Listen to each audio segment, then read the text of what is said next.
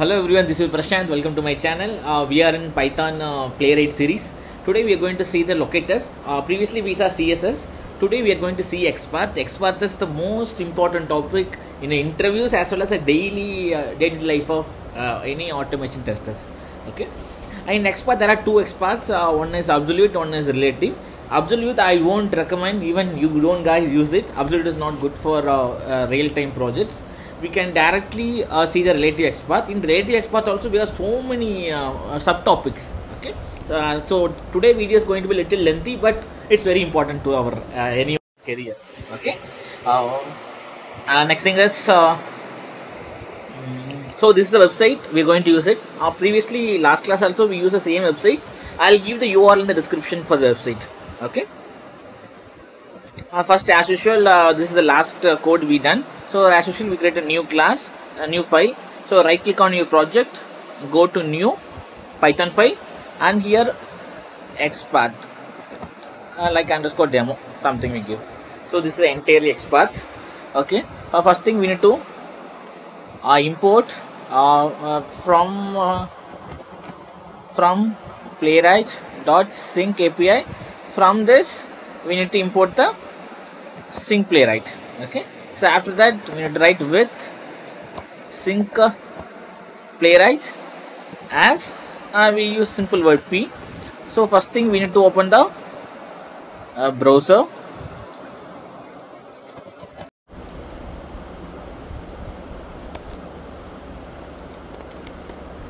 So for the browser we need to use the P dot.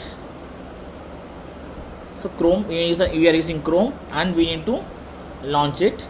So as you know, we need to give the headless to false because we need to see the visibility, and we need to open the page. So and after that, from the browser create a new page. After that, from the new page we need to go to the URL. So the URL I will copy it from here, from the browser, and we'll paste it in the here.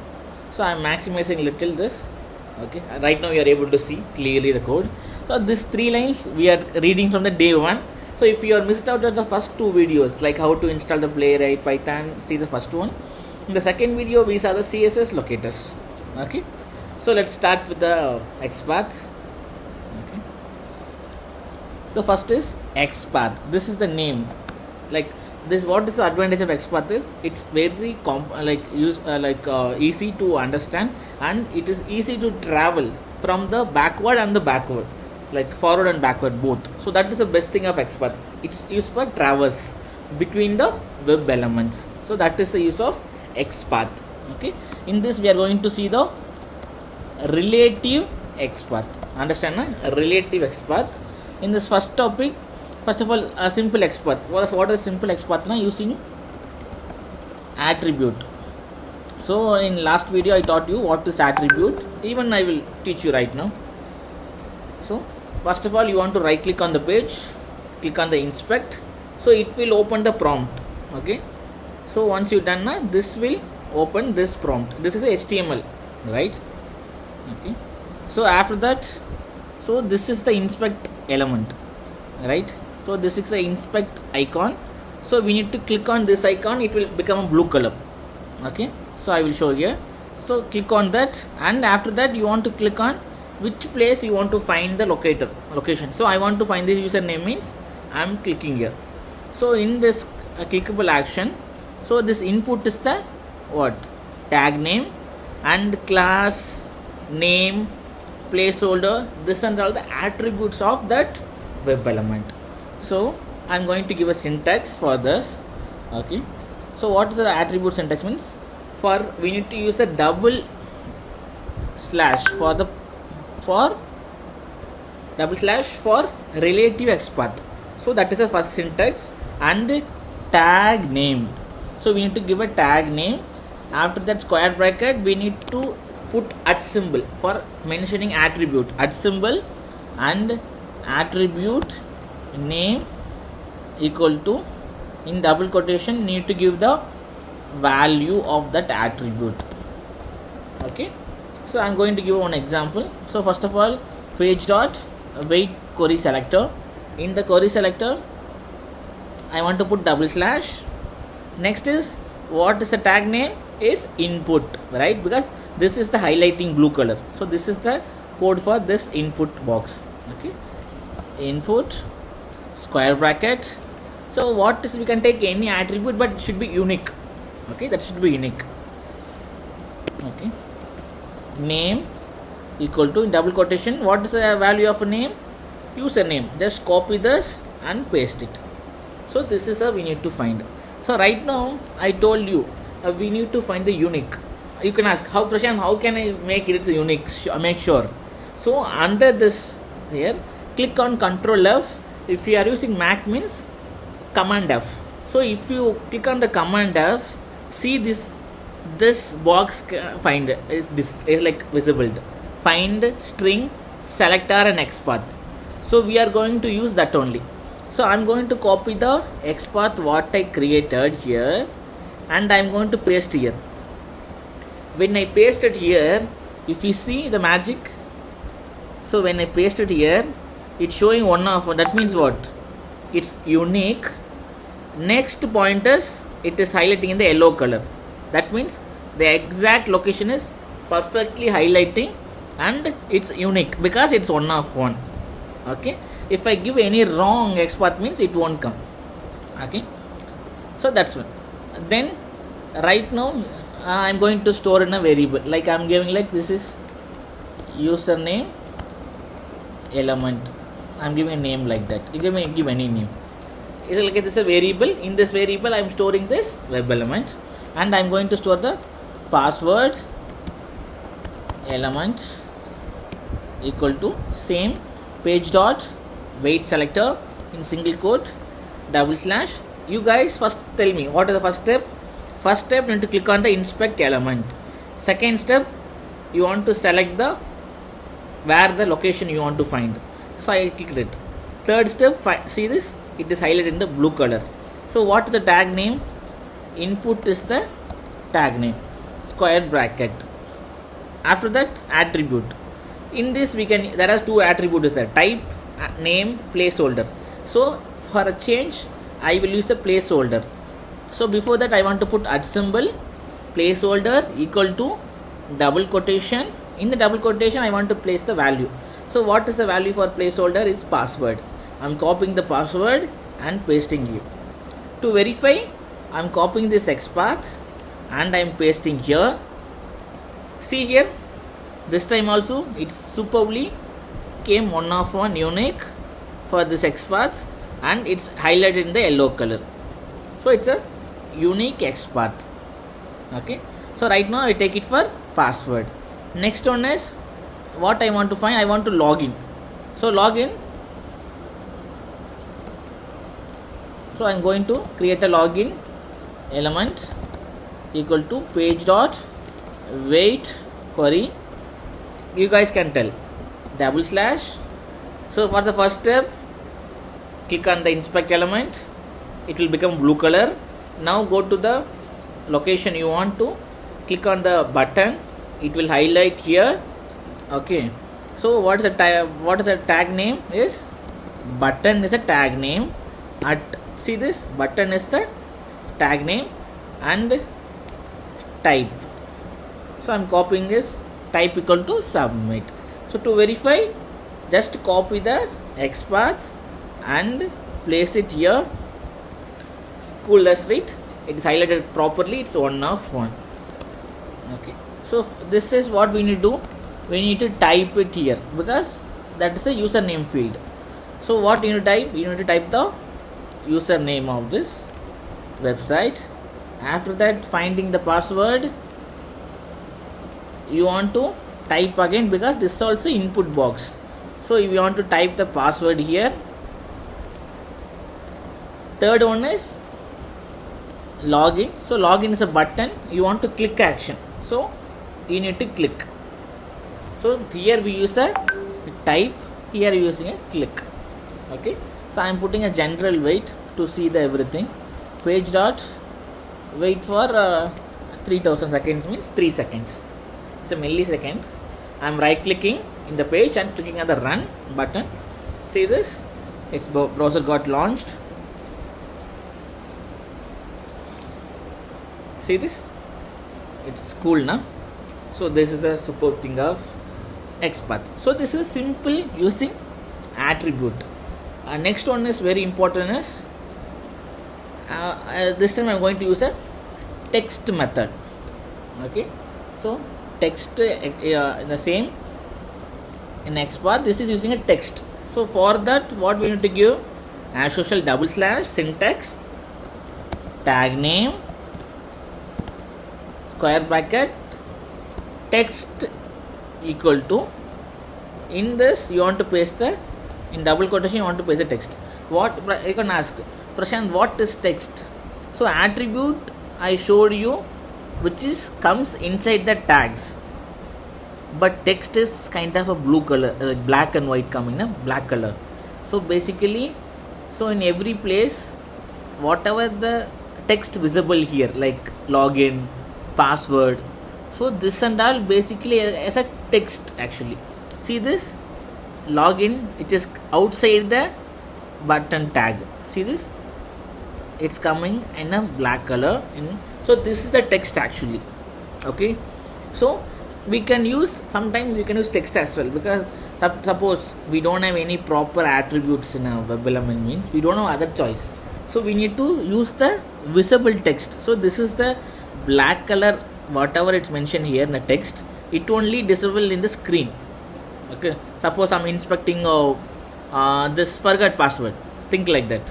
I'm inspecting the forgot password. See this, in the forgot password, I'm expanding this, I'm clicking on this expand option. See here, you guys able to see here, right? So the forgot password in the black color is coming out of the p tag. It is in black color. It is visible in the text. If I want to find the forgot password, I want to use a text. So how can I use a text? As I said here, so I want to type the text here. This is the syntax. In a real time, what I'm going to do, page dot query, wait query selector, in single quotation, / what is the tag name for this, for the forgot password is p. So p is the tag name, p square bracket, text method. So we want to use a circle. So text method equal to, in double quotation you want to copy exactly what is there, even the space, that is more important in text. So anyone ask, the next topic will study contains. In an interview, I will ask what is the difference between text and contains. Text should be matched exactly with what is in a screen. So you just copy exactly what is there. Just double click it. If you double click it, will capture the entire text. Okay. I'm going to comment this entire part. Okay. I'm commenting this entire part. So right now in a login page, I'm going to click on what? So I'm giving directly click here. There are two ways. You can store in a web element and you can use it. Otherwise, you can directly in the sentence you can click. This is another way. So what is a good thing of storing? If you store in one time, we can use n times the same variable. If you are not storing, every time you want to write XPath. That is the only difference. Okay. So I'm going to run. We'll see. This is and wait a second. I will copy the weight as well. This I remove this right over here. So it need to click on the forgot password text. Okay.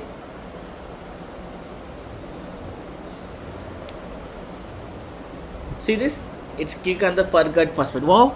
Because we used the text method. So this is the second topic of the related XPath. It is a mostly we use. The next thing is most we use. Even myself also, this contains we can use in two ways. In attributes also, we can use attributes. Okay. The same contains only in attributes. So how to use na syntax, you can just note it down. / as usual tag name, square bracket. Here you want to use contains. It is a method like attribute, attribute comma in double quotation value. The same attribute function only. So what is this contain means? Suppose I am going to write for text here, you will understand from that. So for text, how to use the contains method? Double slash tag name square bracket as usual contains. This is going to use a text method double quotation. So in this you guys see, even I give a space also, because I told you earlier, if I using a text means I want to give the entire, even to space, comma, everything. But if I'm using content means I can give this itself, it's enough for me sometimes. See this, because I should only want to verify this word is contains in the text. So I'm copying this, take an example, I'm pasting here. This is the p tag na, basically tag name is p, contains, oh cool, where I'm using it, contains,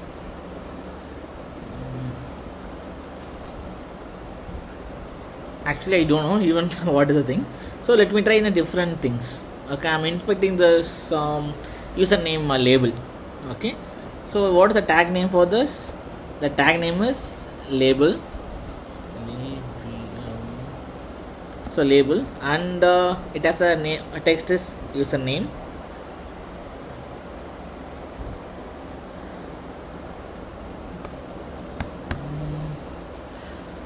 Spellings right.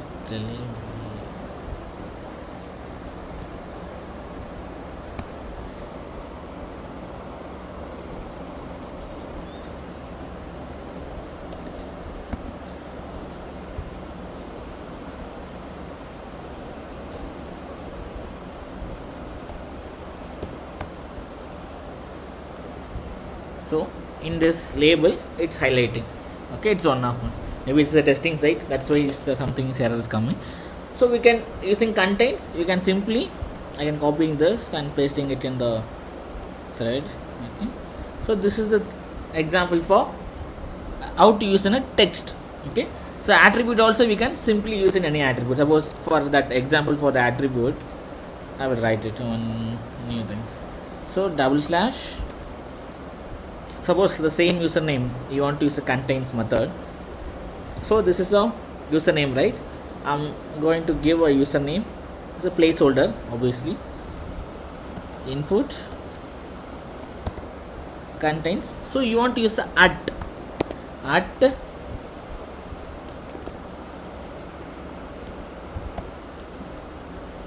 placeholder, and you want to give it the username. So I'm removing then name. I'm only giving the user. See here, only I'm giving the user, but this time also it's highlighting one of one. So that is the power of contains method. Okay, so it is very cool thing. Like contains we can use most of the places. It will be very useful, but we need to make sure, because in some places the same, it has the same name, like some ways username Prasanth or something username Ravi. If I give username now, it will take both the things, it will confuse. But what we make sure now, we will make sure that it is unique or not. That is the thing. So it's contains method. Okay, so we saw what are things. We saw simple normal attribute XPath, text, contains, and in this we have a couple of things like starts with, ends with, starts with, ends with. So this and all in interviews they will ask you. So how to dynamically you will find it. Okay, so dynamically find the web element. Suppose the example it's coming like Prasanth 123 one time, and if you refresh the page it will come Prasanth 13456. So next time Prasanth 987. So in this interview will ask me how you will find the XPath for this items. So I simply says I will use starts with. In the starts with I will tell a simple XPath tag name square bracket starts with Prasanth. No. So before that I want to tell the tag name like in the tag name like ID, comma. So I can simply say it will start with Prasanth. If it ends with means, ends with the example, suppose any value is coming, it's always ends with user, like that. So what I will do, I will take XPath for username. I will use ends with option. So that is a cool thing of start with and end with. This is mostly you will answer for, if interview they will asking for, tell me for dynamic XPath, like dynamic locator, how you will find the XPath. Now you will tell this one. Okay. And the next one is kind of family we called as. So what is a family now? Suppose there are what are things now? Parent, child, ancestor, like that. So what is those things now? So I come to an example. In this you are able to find the top element, but you want to go to the local. So how you will come to know that? So in those places, suppose in this you are able to identify the form, okay, but you want to go to this input. How will you go? So you can simply go to this XPath. After that you want to mention, like I'm giving an like example, like tag name. You finding some simple XPath. Take any simple XPath. You finding like ID equal to so and so, like XYZ. So you want to put / parent ; that remaining XPath. So what will happen? This will take the parent from that node to previous, like backwards. If you are taking the child means, suppose you went to the parent, but you want to get his child location means, simply you can use child in this place. So for father means you need to go from input to form. Child means from parent to child, like form to input, like forward and backward. Okay, this is the place we will use. It's a parent and child. Okay, ancestor is, suppose you want to go to the like great grandparent, like that. You want to go from this input to the great, like this div, from 3 to 4 parents ahead. So that time you can use ancestor. But more important thing is we can use siblings. That is, in the interviews you need to this question I got in my my previous example. Like I'm taking a web table, and I take the normal web table. Okay, so normal web table. I can take in one small example. From this, you guys can understand. So I'll tell the what question is came to me. So consider this as a one web table. Okay, consider this is a web table. So the customer is giving the company name is Microsoft. So the interviewer asking me, Prasanth, how you will tell me if I give a Microsoft, I want the country name. So how you will find it?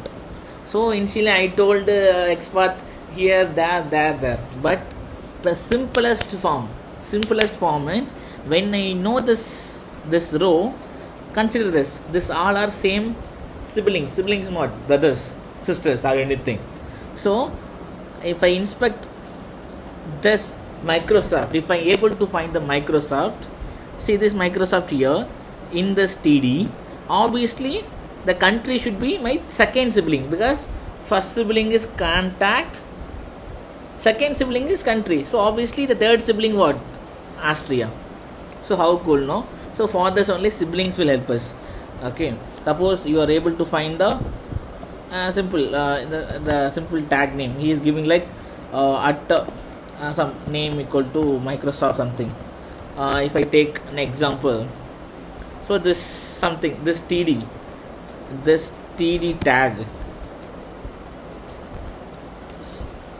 it has a text. It has a text of what? Text of Microsoft. Simply you can put / my following -sibling :.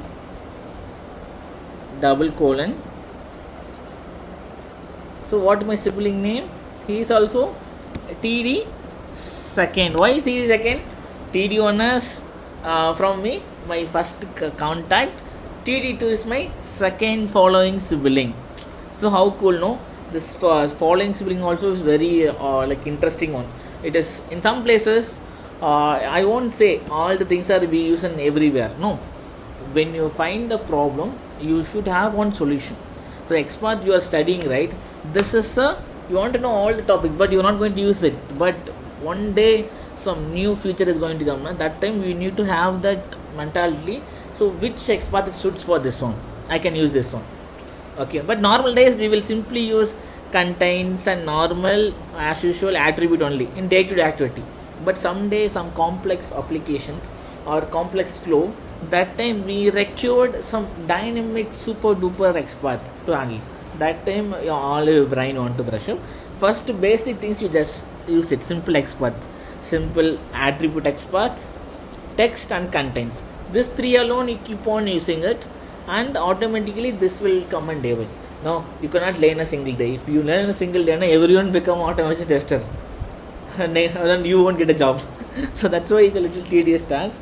But XPath is more lovable one, because this is the only thing you want to work on daily basis. Remaining thing, if you know XPath, all are comes in the line. Okay. So thanks for joining in. This is my longest video in my entire YouTube series.